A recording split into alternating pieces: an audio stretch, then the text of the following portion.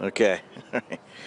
Ryan, look at you as a Oregon Duck representing. Not too many of you in the major leagues, just you and Tyler Anderson, is that right? But hey, years from now, when they look back at the great history of Ducks baseball, how about the distinction of you being one of the first, huh? You know, it's such an honor, and that's kind of part of the reason why Oregon was such a great choice for, I know, Tyler Anderson and myself.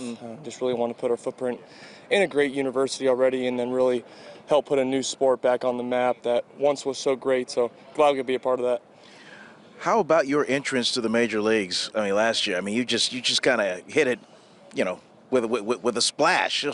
So how do you look back on that success and maintain it into this year? You know, I try not to look back too much just because I'm trying to stay positive and stay forward. So I think that's most of my focus, just preparing every single day and showing up to the yard and getting my body and my mind ready to play another Major League Baseball game. Couldn't help but notice the number 25, famously worn by Mark McGwire.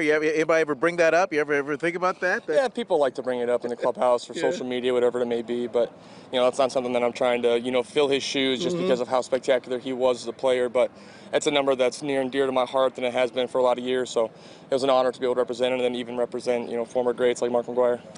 He hit a lot of bombs while he was wearing the green and gold. As for you and your power, I mean, you already got one in the books through a couple of games, and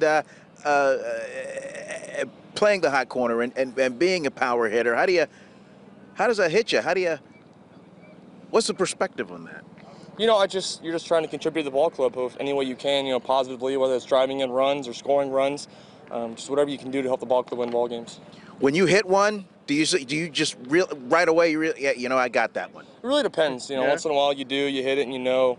For me, I try not to know too quickly. I try to run out of the box as quick as I can, but there's once in a while when you get it pretty good and you know. As a fan, fans like to look at lineups and they like to look at matchups and they go, hey, we got this one, we got this one. But as a player, on the end, take us inside as to how you look at the prowess of this ball club. You know, I think top to bottom, there's a lot of tough outs, and I think even our hitting coach has said to us that the quality of our at-bats have been so high the last 2 days, and we're only 2 days into the season. I think there's a lot of professional hitters and a lot of professional people in that clubhouse, and it's carrying over into our on-field performance. Last one for me. I wanted to get you to comment on your work ethic. I saw you out there. I mean, you were feeling grounders on the side. You're feeling great. You're out here, and it's hours before the game even begins. You know, that's something I take a lot of pride in, just kind of putting my work in, just something that gets me physically and mentally prepared for the game, and so I can be able to compete at the highest possible level in Major League Baseball. And it shows. Thank you very much. Thanks, man. Appreciate it. All right.